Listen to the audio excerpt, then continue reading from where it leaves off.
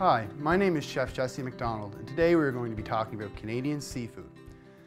The topic of our conversation is going to be buying and storing shellfish.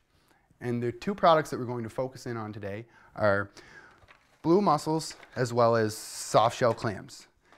There are a few things that you're going to want to look for in the grocery store, as well as a few formats that you are going to see these products sold in. The first and the most common are, as you see in front of us, are live or fresh, as they would be referred to. You can find these products in your local supermarket in your shellfish or seafood section, and these will often be in netted bags or plastic and have been harvested very recently and are best used as soon as possible. So when you are in the grocery store, you will also see some varieties of both mussels and clams that come in a vac-sealed container. The final way that you're going to find this product in the grocery store is you sometimes can also find it frozen. The one thing you should always keep in mind and be conscious of when selecting seafood from your local grocery store is ensuring that the product is marked as either caught or harvested in Canada. So the first thing we're going to do is take a look at the mussels and clams individually.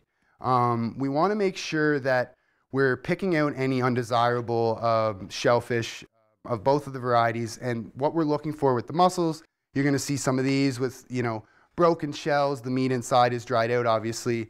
This one is dead.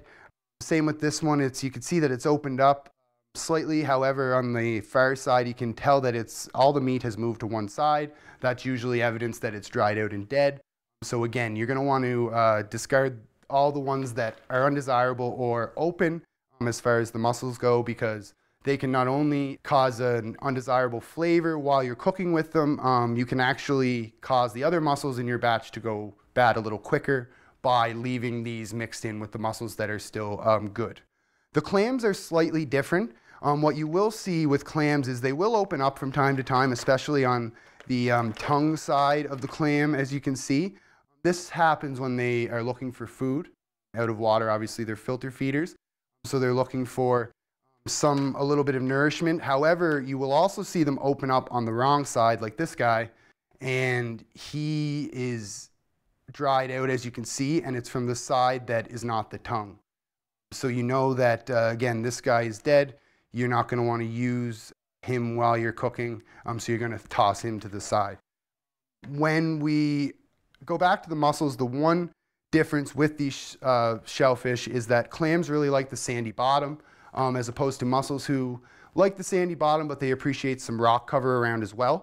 So because of this, the outside of mussel shells are going to have some barnacles and a little bit of beard or sort of deciduous matter that you want to discard. It can cause a little bit of bitterness when you're cooking with it, but again, you don't have to obsess over this.